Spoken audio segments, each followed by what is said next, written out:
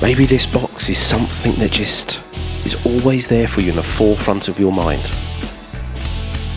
Whenever you come to church, whenever you come into your friendships, this sits there. This is hindering you being truly open with God because you don't want to go there.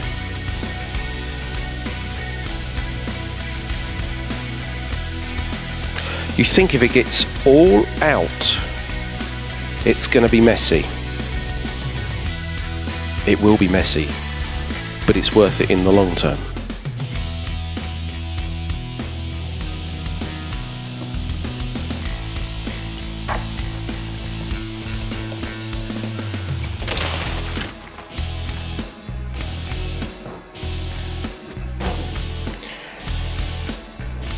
It's messy,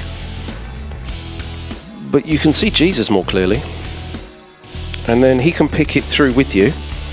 Some of it he might turn around and throw it and say, well, that's nothing. I don't know why you've even hanging on to that, because I'm not. That's why it's on the floor.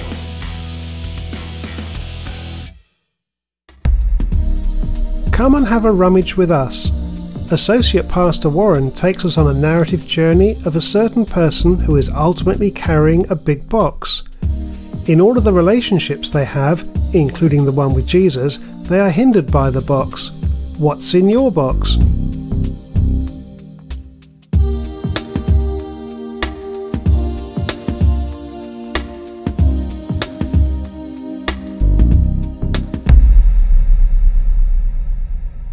Lord, it is by you that we live and we breathe. It is by you that we actually have our very being. And we thank you. Lord, as was quite elegantly sung this morning, Lord, that you have broken our chains. And so we can live in freedom.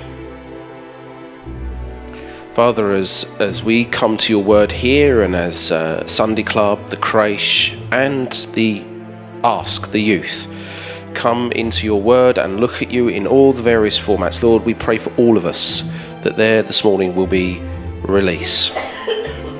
We will truly be changed and transformed as we walk out this morning. In the name of Jesus, amen.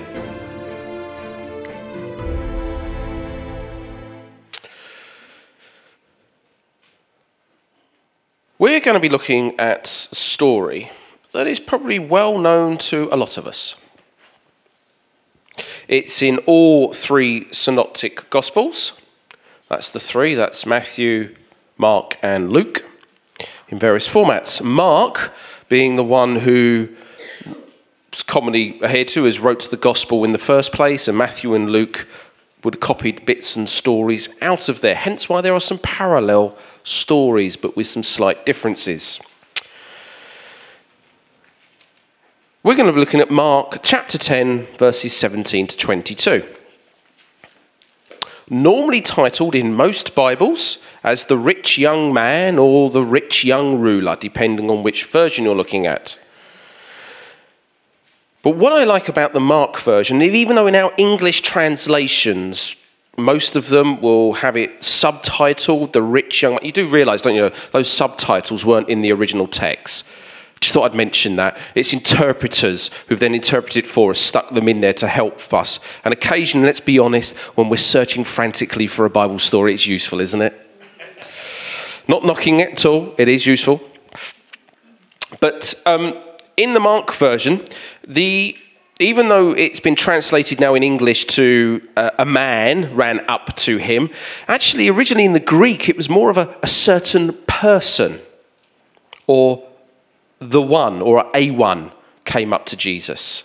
So this sort of very much allocating it to being a man is more born out of the fact that Matthew and Luke have decided to do that. Now, I'm not saying it's not male in the Greek, but actually I find it more helpful giving our incredibly gender-inclusive lifestyle now that it could have meant anybody, because I don't know about you, but I'm not particularly young, and I most certainly am not a ruler, and I most certainly am not rich. So sometimes you might read that story and go, well, that doesn't apply to me.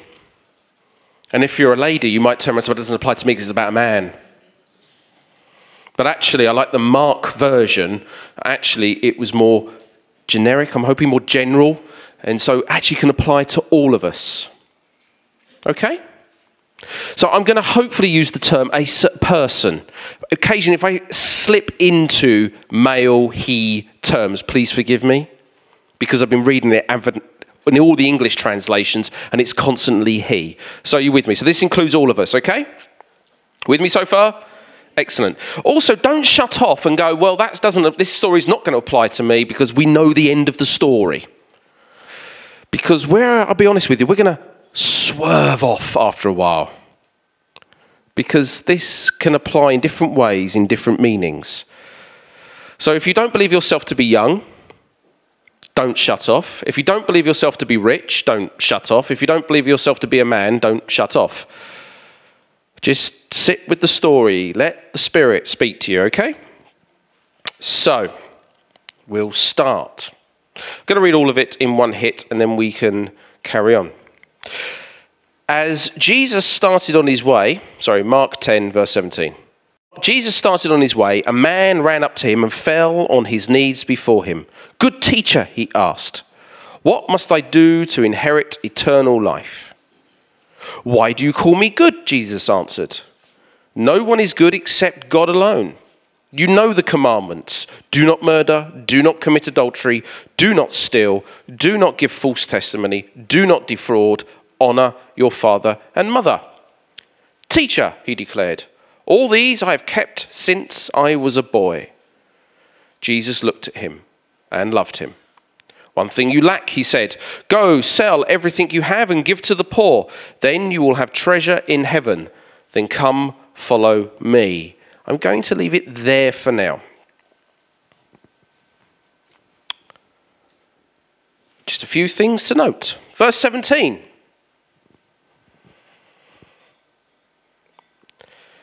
Jesus started on his way. A man ran up to him and fell on his knees. The running and kneeling. This person ran and knelt before Jesus.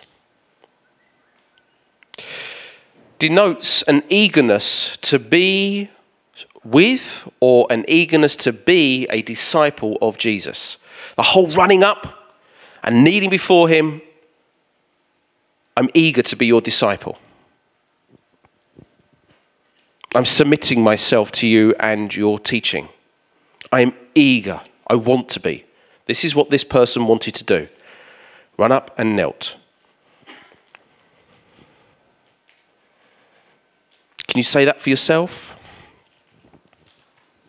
The eagerness was there. And he comes to Jesus with a magnificent question, as one of the commentators I read put it. He came to Jesus with a magnificent question. A question that up until this point, nobody, not even what we then turned into the apostles, not even the close disciples of Jesus, had even yet asked Jesus. In either of all the Gospels, not once was this question, until this person came and asked it, was actually asked of Jesus. What must I do to inherit eternal life? That's an amazing question.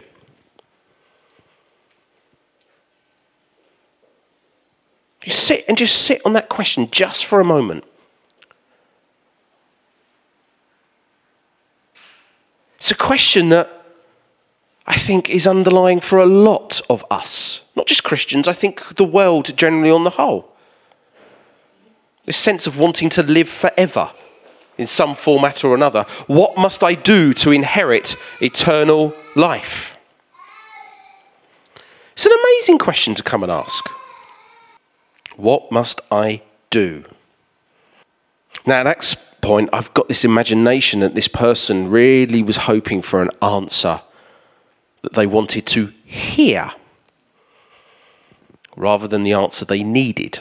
There's a big difference. So I love Jesus' response. First and foremost, he wants to deal with something else before that, answering that question. In verse 18, "Why do you call me good?" Jesus answered. "No one is good except God alone."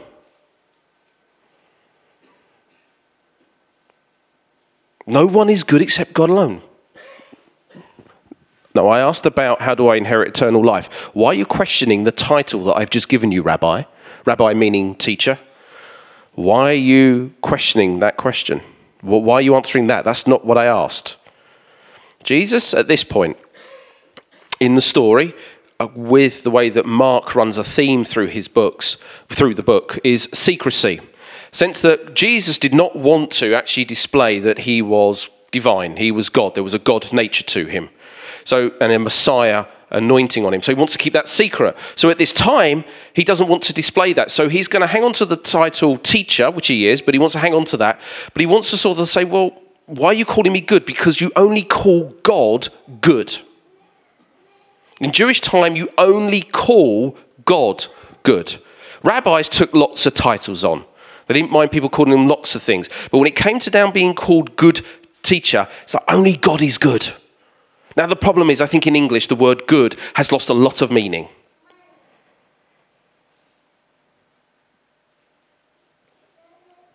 Do you know? That's a good essay. I'm hoping that's what they'll say about my dissertation at the end. That will do me. It doesn't have to be magnificent and marvellous. Good, it will do enough. But the word good has sort of lost something in English translation. Here, God, good really meant absolutely. You look at Genesis, in the Genesis account, God looked and said it was good. And at the end of it, he said it was very good. It has strong meaning. So Jesus is quite rightly challenging those words. And he's saying, hang on a minute, I'm not good, only God is good. Now, we know the story. We know that Jesus is good. We know he's perfect. And we also know in one half of his nature, he is fully God. But at this point, he needs to keep that quiet. So he's not going to take on board any of those sort of titles. And he does the right thing that all disciples should do. He immediately points the person to God. And we need to do that. When people come up to us, our primary purpose ultimately is we want to point them to God and say it's all God. Yes? Okay. But there is a problem.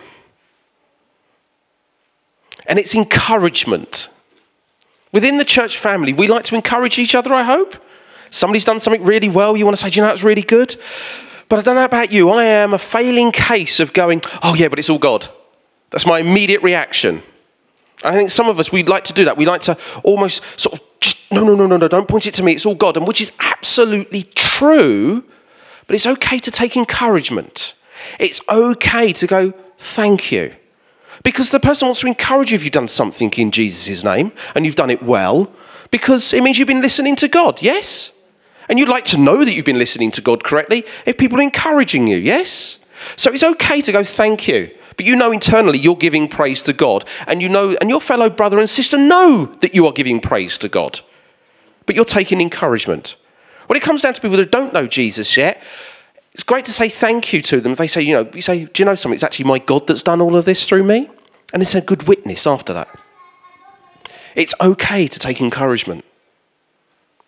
You don't have to bat it away to the point of going, oh no, I must humble myself so much. It's okay to be humble. You can give it to the praise to God as well at the same time as taking some encouragement. Because it says in the Bible, spur each other on through love and good deeds. You only spur by encouraging. Oh, you can spur another way, but it won't be done out of love and for good reasons. I just thought I'd mention that. So Jesus' response was that clearly of a humble rabbi who recognizes the fact that only God is good. And then he's talking to this person, and he recites some of the 10 commandments. You know the commandments, he says. Do not murder. Do not commit adultery. Do not steal. Do not give false testimony. Do not defraud. Honor your father and mother. Now, the do not defraud strictly is not one of the 10 commandments in the Old Testament, but what it is almost it's a good summary. It's a good summary of the spirit of the 10 commandments.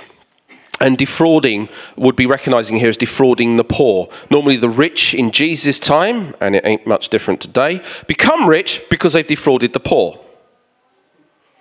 So I can understand the spirit of wrapping that up. Hence why we can recognize that eventually this person is known as the rich man, ruler, whatever else. But it's that sort of wrapping it up in the spirit of it. And Jesus is making it quite clear, well, you know what to do and what not to do. It's clearly here. Because the primary question of our person, if we remember this, is what do I do to inherit eternal life? And it's a little word I think we miss, do. We might skip over it. And it's actually quite significant. In the question, it's incredibly significant. So Jesus says here, well, you know what not to do. So you know what to do by not doing this. Yes? This person, this certain person, by asking that question, what do I do to inherit eternal life, believes it is by doing something that he needs to do to gain eternal life. It's a behavior pattern. I believe that he believes that, that person believes actually should have to inherit eternal life. It's a way of being. I must do something to inherit eternal life. And as a good Jewish person here, which we gather this person is because of if they have been keeping the 10 Commandments for as long as they have, they're going to be doing it because they're a good Jewish person. They believe by keeping these commandments and by avoiding things they shouldn't be doing, they should be okay. But he's obviously not satisfied, or else he wouldn't come and ask Jesus the question. Thinks it's by doing something. Can you imagine, can't you? He's kept them since he was a boy. So this person has come up and gone, I've been a good person today. I've kept the 10 Commandments. I've not murdered anyone. I haven't committed adultery. I've been a good boy or a good girl. I turned up at church today.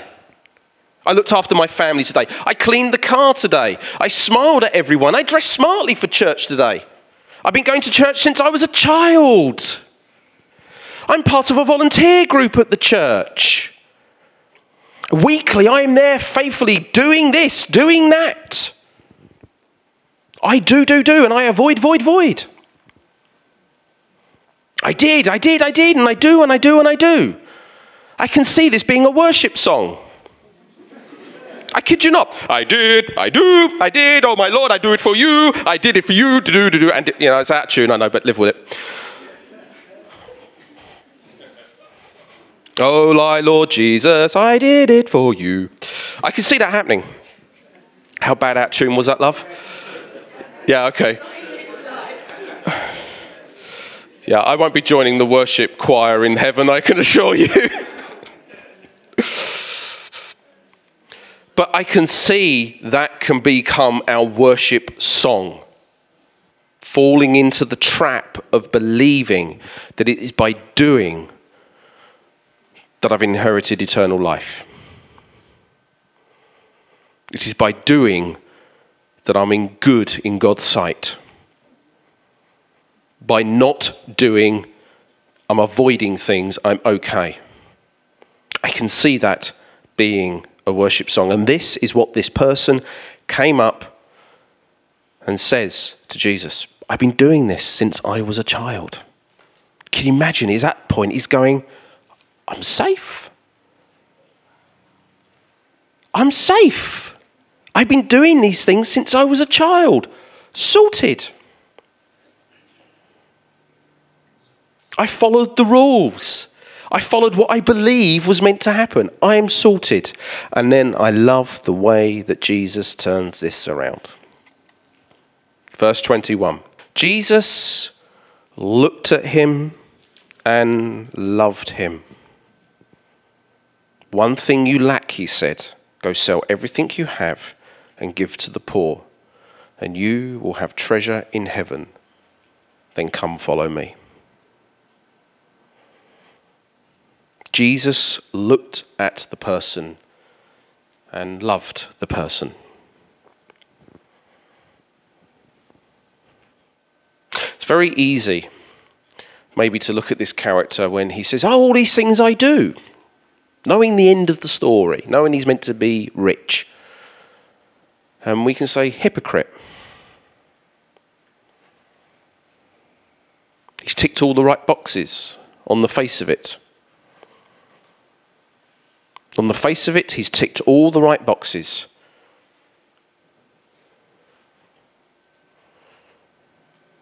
But what I love here is that Jesus looked and loved. Because Jesus loved the person, saw his heart, and realized this person's missing the point. Because the word looked here, the Greek word, is a compounded meaning. It means to examine or scrutinize. So when it says here Jesus looked, it's really Jesus scrutinized. Jesus looked inside the person and saw all. Jesus looked inside and saw everything. Examined the motives. Examined what this person does in their life. Examined everything. Was not deceived for one moment. Looked inside and loved.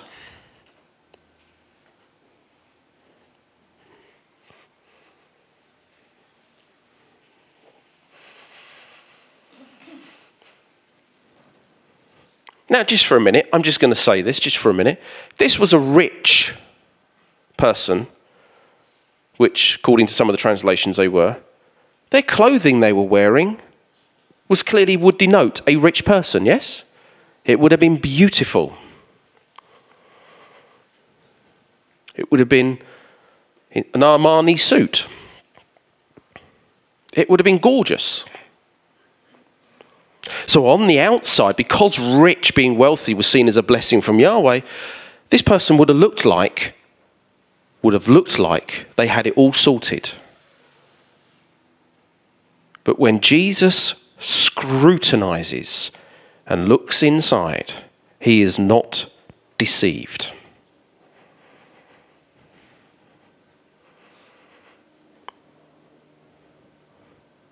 Imagine this person turning up with the Sunday morning smile.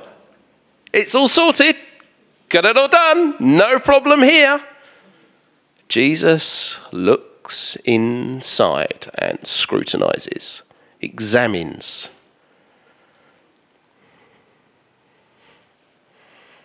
And loves you. Please note those very few words. Jesus looked inside this person and loves. This didn't look inside and go, oh, sort this. You're not doing this, and you did that, and everything else. And then I'll love you. Very clear here. Jesus looked inside, scrutinized, and loved. End of story. Full stop. If they did punctuation in the Greek, but full stop.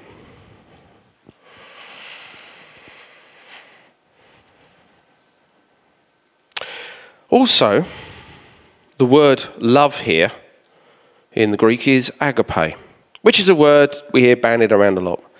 But it is the highest form of love in the New Testament.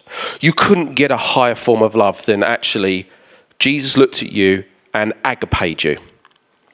That's it. And do you know what the more amazing thing is? In Mark, it's the only time that Mark uses that word agape in the whole of the gospel.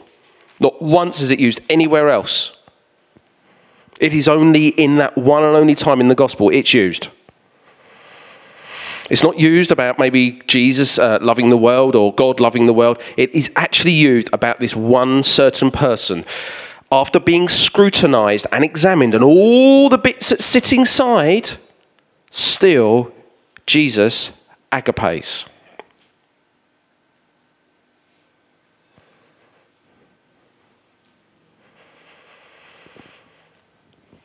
Must have been something unique about that person, maybe.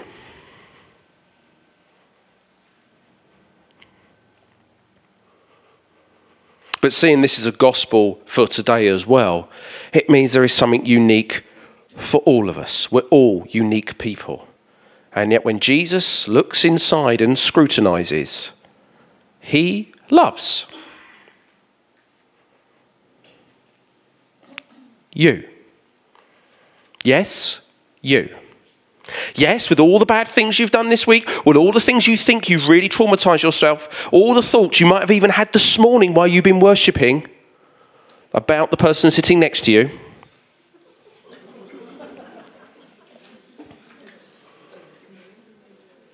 Strangely, some of that was a bit nervous laughter, I reckon. But he still scrutinizes all of that and still loves you.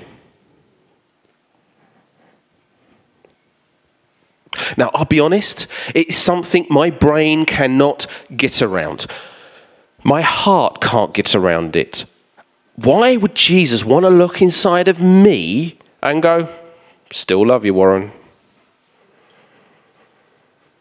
Mind blower. But it's true. Whether you feel it's true or not, irrelevant. Factually, it's true. It's the highest form as well. It's agape. It's not slightly love you. It's not philo. It's not maybe slightly love you. It's I really love you. End of story. Wrapped up in a box. Why am I hanging on this verse? Because I think a lot of us don't get it. We walk out of here later and forget this moment.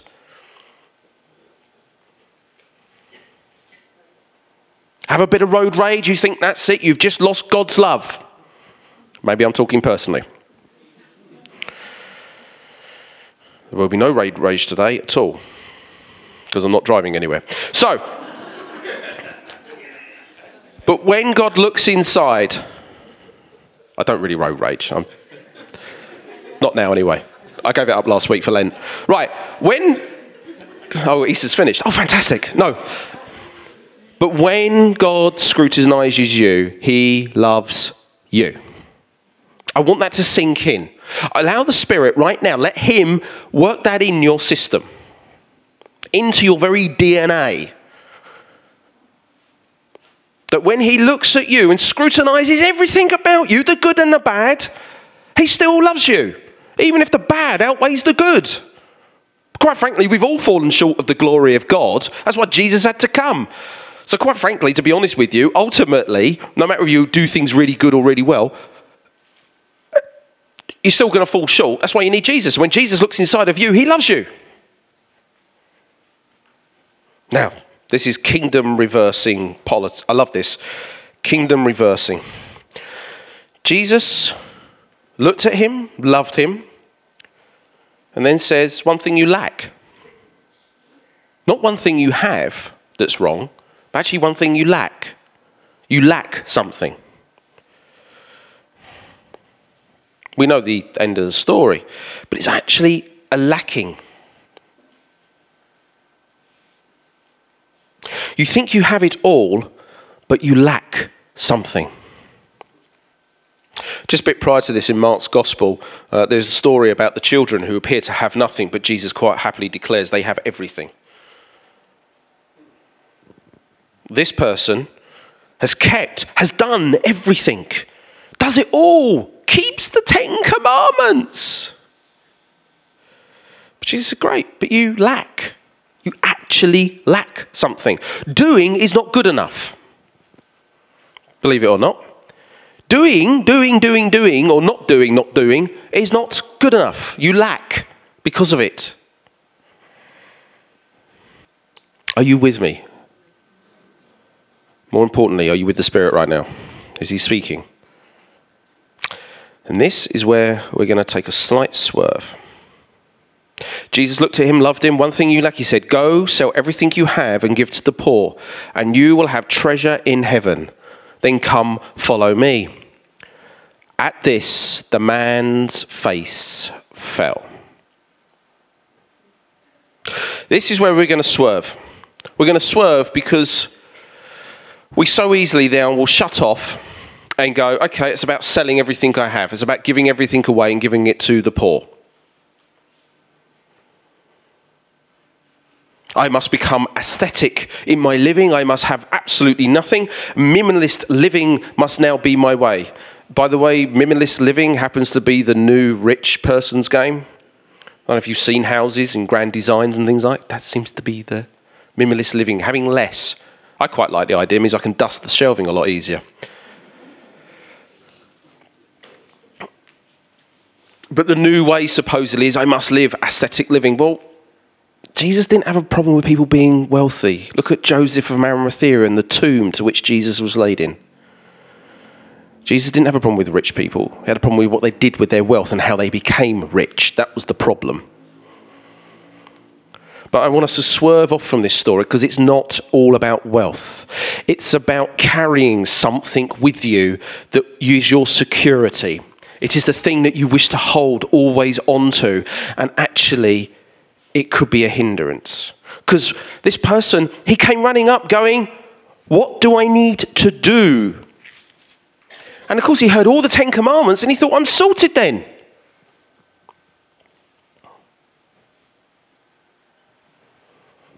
But for Jesus here, he looks, scrutinizes, loves, and says, but you're lacking something. You're holding on to something that is your security blanket. You're holding on something that keeps your identity where you think it should be, which in this particular person's case was their wealth. But I'm going to move away from that, okay? This question was put to this man and told what he should go and do. And I just want to say this for a minute because I need this to hold for us. Edwards, who I was reading, said, to the question, what must a person do to inherit life in the future? Jesus directs that person to the present. The person must do something now. So right now, if that's you questioning, what must I do to gain something in the future? Jesus is saying to you now, do something now in the present.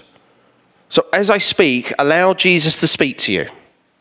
Because you might need to do something now this morning. Make a conscious decision, a conscious action to do something. You up for that? The person came with the question, what should I do to inherit?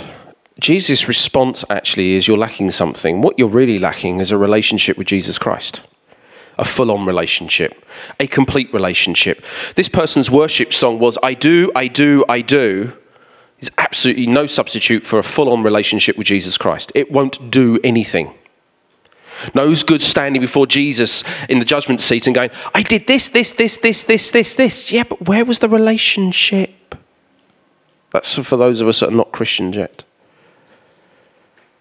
But for even us Christians, sometimes we have a hindrance to our relationship. And this is what's going on here. You lack something. Actually, what you lack with me, person who's come running up and kneeling before me, is you lack openness with me because you're hanging onto a security blanket. At this, the man's face fell.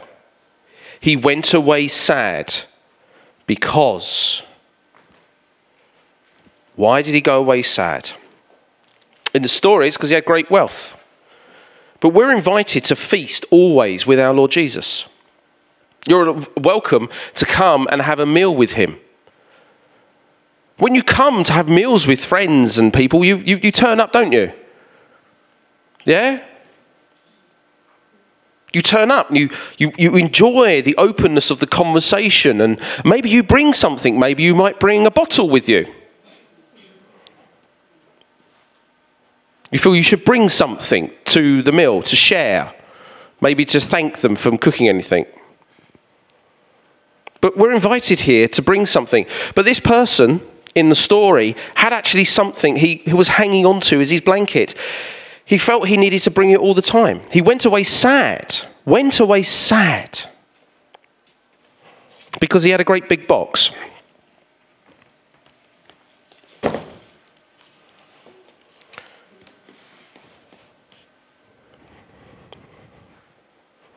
Don't worry about the label. The label says nothing that's relevant to the... But he has a great big box. Wealth for him was his box.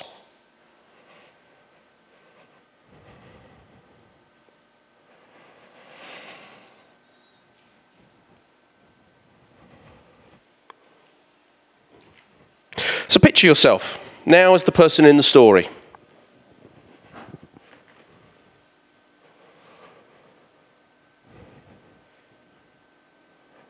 Picture yourself that there's Jesus right now inviting you to come and have dinner with him.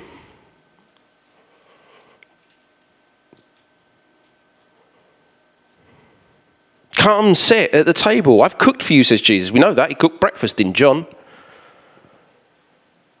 Come and have dinner. So you find yourself running up to him, eager to be his disciple, to come and sit at Jesus. So you run up and you come before him, don't you?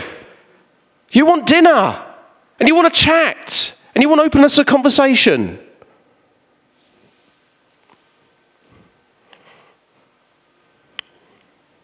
But you're always carrying this box. This box. Jesus is sat here, but your box comes forward and you're sort of having a conversation round the back of it all the time. It's the avoiding conversation. This is your box.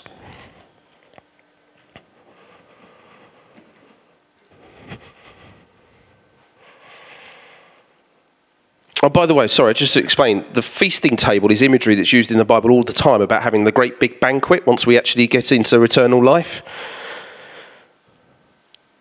So if you think I'm crossing my analogies, I am not.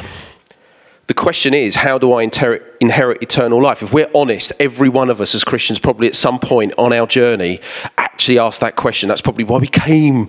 We either were fearful of hell or we wanted eternal life. And we think it's about having to do something.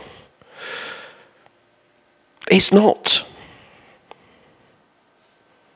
Relationship with Jesus is not about doing.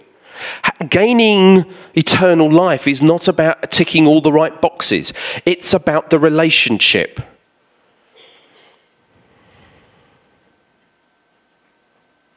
A few weeks ago, and if you're here, please apologise, I'm not going to say names. I had a conversation with a member of this church who felt they really had screamed and shouted at God a lot, and is that okay?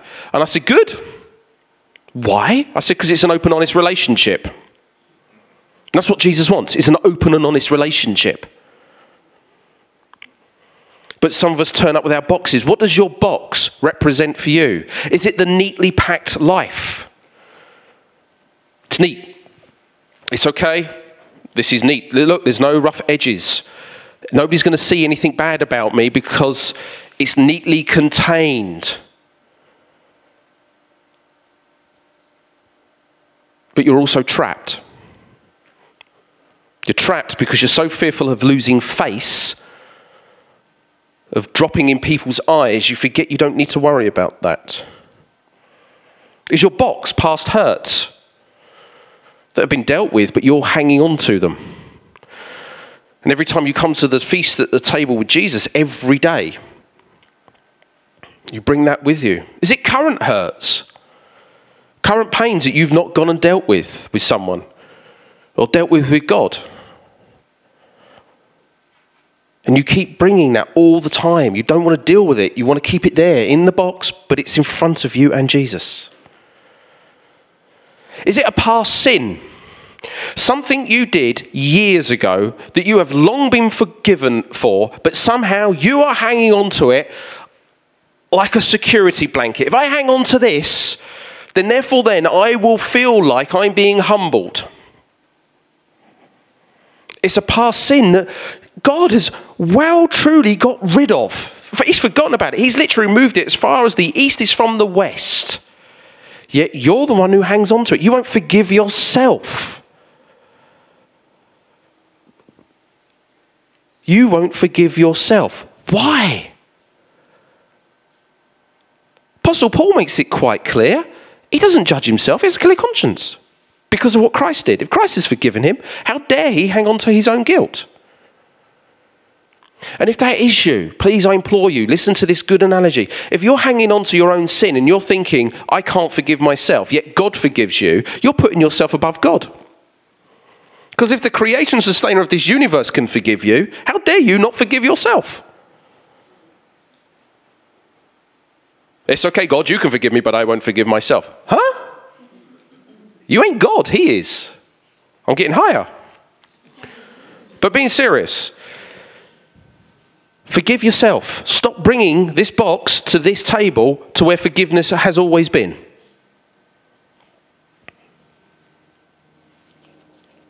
Maybe it's a current sin. You know something that's sitting rooted in your life at the moment you can't seem to shake. It's a repeated one. It's one that just keeps rearing its head. Yet for some reason you really don't want to look at it and you don't want to tackle it. So you bring it, neatly packed, stick it in front of the table, and you work round it, where Jesus goes, can we look at this? No, seriously. I've scrutinized you. I love you. I just want to look at this with you. Let me help you deal with this. But you don't want to. It's your box. Please remember these words. He scrutinizes you and loves you. There's no sort of caveat in there. So if somebody loves you, even though they know the very worst about you, it means that they're willing to look at this with you with love. I listed stuff that I believe that God wanted me to mention, so I'm just going to say them. This is not done of any secret knowledge of knowing anything about anyone. That worries you about the next thing I'll say now. Maybe you have an unmade confession that you need to make to people who are affected family members, immediately affected people. Hear me very carefully. It's very easy to sit with some unmade confession and think we have to tell the whole world and its population. I was going to say world and its whole world and its population about it. No, you do not. It's only those who are immediately affected by it. Something maybe you've done at some point in your life and you're hanging on to it and you really need, and it actually is there in the mix of all your relationships all the time. It affects the back of your mind. When you're in conversation, you almost shut some conversation down after a while because it's leading down that place you don't want it to go to because you did something wrong at some point. Maybe you've got an unmade confession you need to talk to family and friends about, but you're so scared to let it out. So not only does it affect your immediate relationships, it also affects your relationship with Jesus because it's not an area you want to go to. Because you don't want to lose face. You think the pain is going to be far too much. I would suggest the pain of keeping it boxed is going to be far too much. Maybe it is misuse of wealth.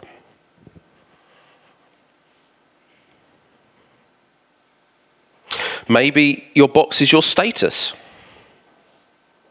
Not just high status in society. There's this view that it's those who take pride in their status are those that are people who are high in society take pride in their status. Funnily enough, there are people who according to society are low in status, but those people also take pride in that status as well. Maybe that's your box. Maybe you've got too much pride about your status or where you're at. Maybe you have pride in your nationality. Pride in your job title. You bring this all the time to your relationship with Jesus. This is your first and foremost pride, is your nationality, your job title. And Jesus is saying, no. First and foremost, you're a child of mine. Let's get this box off the table. Let's keep the relationship going. Let's stop working around this, shall we? Maybe in your box is all the stuff that you don't want people to see.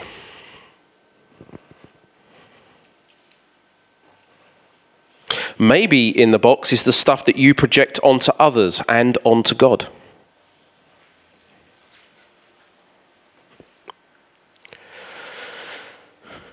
Now, I'll come back to this statement again before I do anything else. Jesus scrutinizes us and loves us.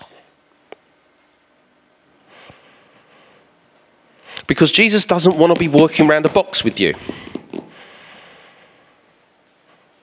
He wants to get it sorted. Show it, reveal it, and sort it. Then the relationship can move forward. You can move forward. Because this box, as much as you think it's okay, actually is chaining you down. It's interesting for me that we were singing that song about chains. My chains have been ripped off, and it's true. But we allow certain things to hang on to us. What does the box represent for you today?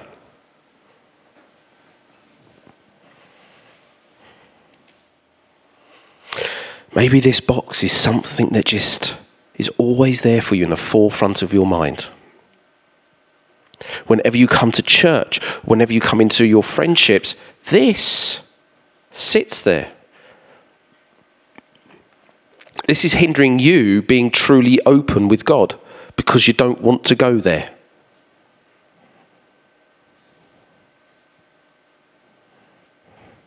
You think if it gets all out, it's going to be messy.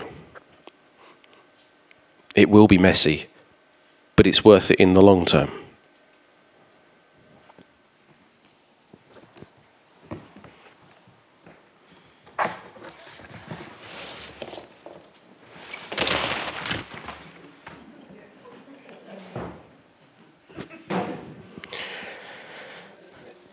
It's messy, but you can see Jesus more clearly.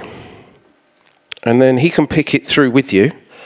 Some of it he might turn around and throw it and say, well, that's nothing. I don't know why you're even hanging on to that. Because I'm not. That's why it's on the floor.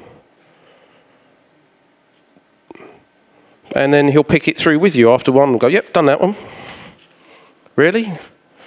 This one you need to go and sort with someone relationally first, and then bring it back to me, and then we'll sort it. And then eventually, you will have sorted it all, slowly but surely, over time. Stenzel quite rightly said, some things with God take time. Doesn't all happen in an instant. We live in a lovely instant society. Unfortunately, it does take time, especially if the damage has been long-term. It's going to take long-term to get to a place where it's fully restored. But you can then come up to this table all the time, can't you? And enjoy it. And go, I'm with Jesus. There's nothing. Oh, there's nothing. But there's nothing. I know you laugh, but that's where you want to be, isn't it? Totally and utterly free. You don't want to be carrying this box around with you that you always put in front of you and Jesus and you in front of your fellow brothers and sisters. Or you and your family. You and your friends. Because you think they're going to look at you less. And they might well do, but that's their problem, not yours. Jesus scrutinizes you and loves you. And he's the one who gives you eternal life. There should be an amen at that point.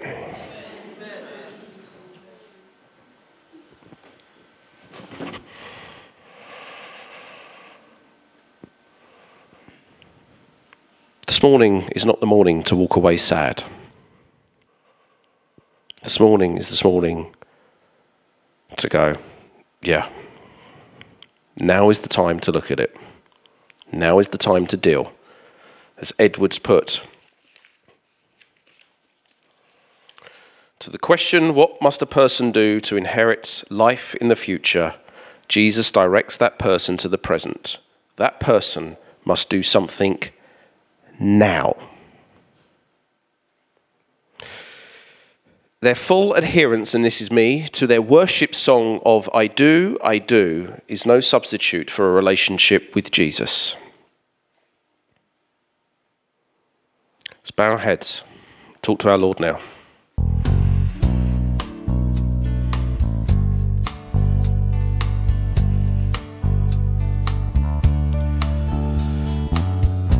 There's a very strong possibility that God has spoken to some people this morning about them and their relationship with him.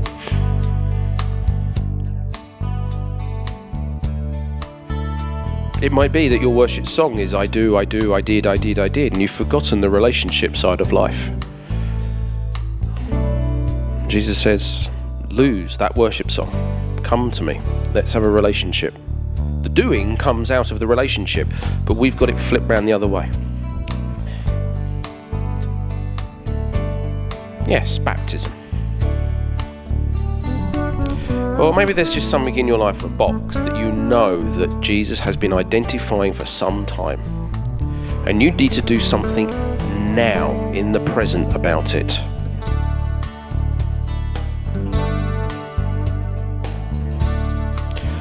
Sometimes we have to actually physically move. It helps. Just sitting quietly in the corner, we don't always give everything up. I invite you all to stand. People are not going to come and individually pray for you. People are not going to come and individually pray for you. But if you want to make a response, whatever that is, to God, I invite you, come forward, give it up here, the mess, whatever it is, give it up here to this table. Give it up here, just come and just rest before God for a while and just say, yeah, I want to sort this. So can I invite you to stand? Everybody will keep their eyes shut. As I said to you, don't worry about what everybody else thinks. It's Jesus who scrutinizes and loves. That's you.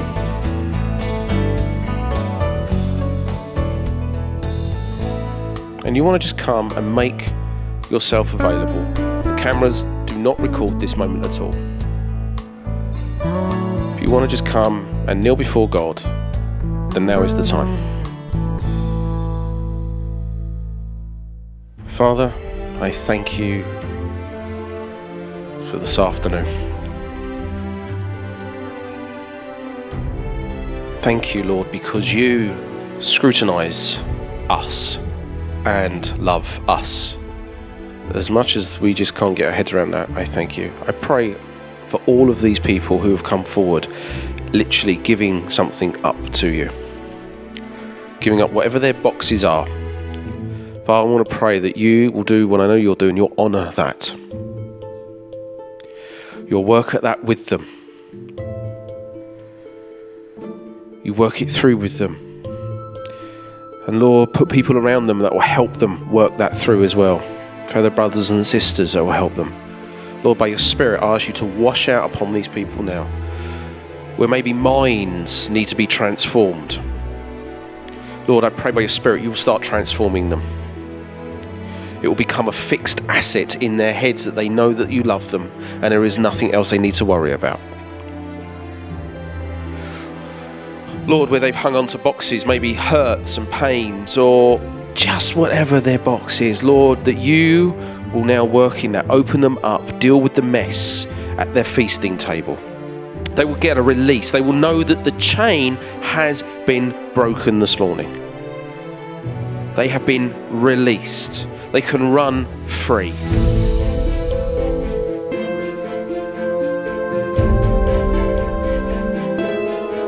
Feels like a sense of come like a rushing wind upon people, Lord.